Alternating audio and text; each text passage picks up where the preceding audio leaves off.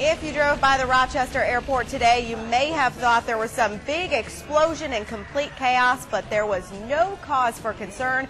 The airport was conducting their emergency drill today, so everything was under control. Good evening, I'm Christine Van Timmeren. Airport officials say this was the largest drill they've ever conducted, and they made it seem as real as possible, all in an effort to make sure they are prepared for the worst case scenario. And Joangel Concepcion has been following the story today. She joins us live in the newsroom. Joangel.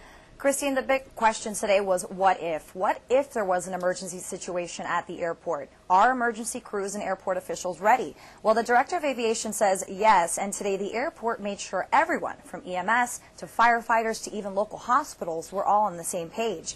Now, the drill was as close as it gets to a real-life emergency. The airport has not had a major catastrophe, but airport officials say they still want to be prepared for anything. More than 150 volunteers and emergency crews spent most of the day simulating a large-scale catastrophe. Officials say the most important thing was to make this drill as real as possible and to communicate. They even set a bus on fire, and volunteers even had fake injuries. The drill was FAA mandated, and officials call it an overall success. They want the community to know that they're ready for anything. We also need to educate the public that this could happen, but that we're prepared to handle the disaster. And then also the drill is important for us to learn from the drill so that we can make our procedures better.